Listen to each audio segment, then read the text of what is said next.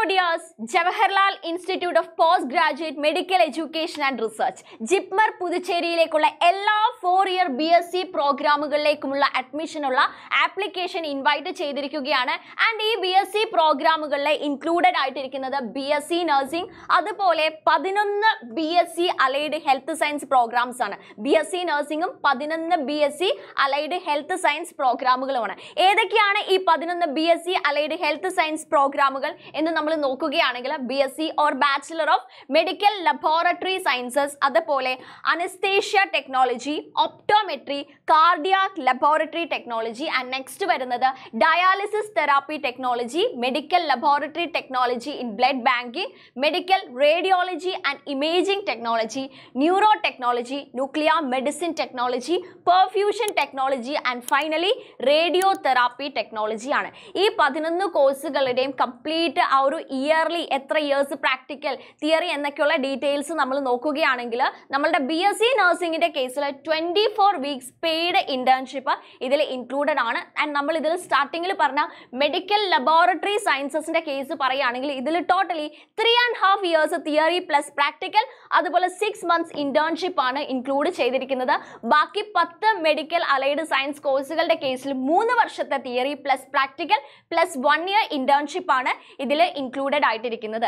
ഇനി ഈ കോഴ്സുകളിലേക്ക് അപ്ലൈ ചെയ്യാനുള്ള eligibility criteria, basic eligibility criteria നമ്മൾ നോക്കുകയാണെങ്കിൽ ബേസിക്കലി ഒന്ന് +2ന്റെ മാർക്ക് ബേസ് ചെയ്തിട്ടാണ്, പിന്നെ അടുത്തത് ഏജ് ബേസ് ചെയ്തിട്ടാണ്. ഒന്ന് +2ന്റെ മാർക്ക് ബേസ് ചെയ്തിട്ടുള്ള എലിജിബിലിറ്റി, അടുത്തത് എന്ന് പറയുന്നത് നമ്മളുടെ ഏജ് ബേസ് ചെയ്തിട്ടുള്ള എലിജിബിലിറ്റി ആണ്. ആൻഡ് ഫൈനലി തേർഡ് എന്ന് പറയുന്നത് നമ്മളുടെ 2025 NEET UG entrance exam, NEET UG entrance exam base ചെയ്തിട്ടുള്ള എലിജിബിലിറ്റി ആണ്. ഓക്കെ, ആൻഡ് 1 by 1 ആയിട്ട് നമുക്ക് നോക്കാം. ഏറ്റവും ഫസ്റ്റ് +2 മാർക്സ് ബേസ് ചെയ്തിട്ടുള്ള എലിജിബിലിറ്റി നമ്മൾ നോക്കുകയാണെങ്കിൽ +2ൽ PCB സബ്ജക്ട്സ് പ്ലസ് ഇംഗ്ലീഷ്, അതായത് ഫിസിക്സ്, കെമിസ്ട്രി, ബയോളജി, അതിൽ ബോട്ടണി ആൻഡ് സുവോളജി ഇൻക്ലൂഡഡ് ആണ്, കൂടെ ഇംഗ്ലീഷും. ഈ എല്ലാ സബ്ജക്റ്റുകൾക്കുമായിട്ട് മൊത്തത്തിൽ നമ്മൾ അഗ്രിഗേറ്റ് മാർക്സ് പറയുമ്പോൾ 50% മാർക്സ് റിക്വയർഡ് ആണ് +2ൽ. ഓക്കെ, ഇനിയിപ്പം ഇത് പട്ടിക വിഭാഗക്കാർ OBC കാറ്റഗറിയിലുള്ള ആളുകളാണെങ്കിൽ അഗ്രിഗേറ്റ് ആയിട്ട് 40% മാർക്സ് ആണ് റിക്വയർഡ് ആയിട്ടുള്ളത്. ജനറൽ അൺറിസർവ്ഡ് കാറ്റഗറി EWS ഭിന്നശേഷി വിഭാഗക്കാർക്ക് 45% എലിജിബിലിറ്റി ക്രൈറ്റീരിയ ആണ് മാർക്കിന്റെ കേസിൽ ഉള്ളത്. ഓക്കെ, ഇനി ഏജ് ബേസ് ചെയ്തിട്ടുള്ള എലിജിബിലിറ്റി നമ്മൾ പറയുകയാണെങ്കിൽ 2025 ഡിസംബർ 31 മുൻപായിട്ട് 17 വയസ്സ് തികഞ്ഞിരിക്കണം. എന്ന് വെച്ചാൽ 2009 ജനുവരി 1 അതിനു മുൻപോ ജനിച്ചവരായിരിക്കണം ഇതിൽ എലിജിബിൾ ആയിട്ടുള്ള ആളുകൾ, അപ്ലൈ ചെയ്യാൻ എലിജിബിൾ ആയിട്ടുള്ള ആളുകൾ എന്ന് പറയുന്നത്. പിന്നെ തീർച്ചയായിട്ടും നമ്മൾക്കറിയാം നമ്മളുടെ 2025 NEET UG entrance exam basically qualify ചെയ്ത ആളുകളായിരിക്കണം ഈ ഒരു ജിപ്മർ കോഴ്സുകളിലേക്ക് അപ്ലൈ ചെയ്യാൻ എലിജിബിൾ ആയിട്ടുള്ള ആളുകൾ എന്ന് പറയുന്നത്. ആൻഡ് ഈ കോഴ്സുകൾ അല്ലെങ്കിൽ ഇതിന്റെ ആപ്ലിക്കേഷൻ രീതിയിലുള്ള കംപ്ലീറ്റ് ഡീറ്റെയിൽസ് നമുക്ക് jipmer.edu.in.whatsnew എന്ന് പറയുന്ന വെബ്സൈറ്റിൽ അവൈലബിൾ ആണ്. കംപ്ലീറ്റ് പ്രോസ്പെക്ടസ്, കംപ്ലീറ്റ് ഡീറ്റെയിൽസ് അടങ്ങുന്ന പ്രോസ്പെക്ടസ് ഈ ഒരു വെബ്സൈറ്റിൽ എൻട്രി ചെയ്തിട്ടുണ്ടെങ്കിൽ നിങ്ങൾക്ക് ക്ലിയർ ആയിട്ട് അവൈലബിൾ ആണ്. ആൻഡ് ഈ ഒരു പ്രോസ്പെക്ടസ് നമ്മൾ നോക്കി കഴിയുമ്പോഴത്തേക്കും നമുക്ക് മനസ്സിലാകും ഈ ഒരു കോഴ്സുകളിലേക്ക് അപ്ലൈ ചെയ്യാനുള്ള ലാസ്റ്റ് ഡേറ്റ് എന്ന് പറയുന്നത് സെപ്റ്റംബർ 22 വരെയാണ്. ഈവനിങ് 4 മണിക്ക് മുൻപായിട്ട് നമ്മൾ ഈ ഒരു കോഴ്സുകളിലേക്ക് അഡ്മിഷൻ എടുക്കാൻ, ജിപ്മർ പുതുച്ചേരിയിൽ അഡ്മിഷൻ എടുക്കാൻ ആഗ്രഹിക്കുന്നുണ്ടെങ്കിൽ അപ്ലൈ ചെയ്യേണ്ടതാണ്.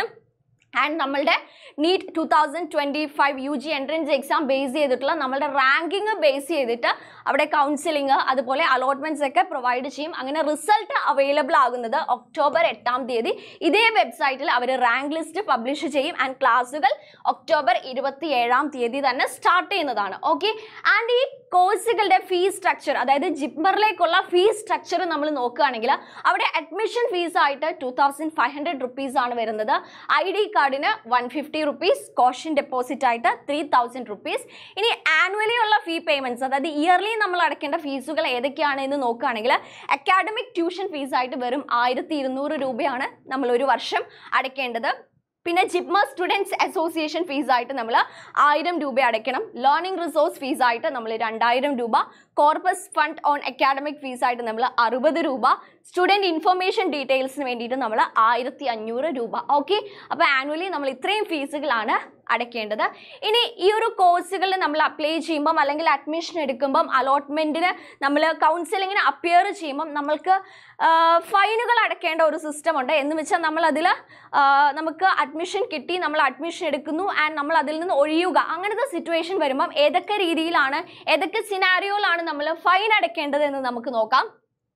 നമ്മൾക്ക് ഫസ്റ്റ് അലോട്ട്മെന്റിൽ ഓൾറെഡി കിട്ടി ആൻഡ് ലാസ്റ്റ് കൗൺസിലിങ്ങിന് മുൻപ് വരെ നമ്മൾ ഒഴിഞ്ഞിട്ടില്ല, അങ്ങനത്തെ ഒരു സിറ്റുവേഷൻ ആണെങ്കിൽ നമ്മൾ ഫൈനായിട്ട് അവിടെ 10,000 രൂപയാണ് അടയ്ക്കേണ്ടത്.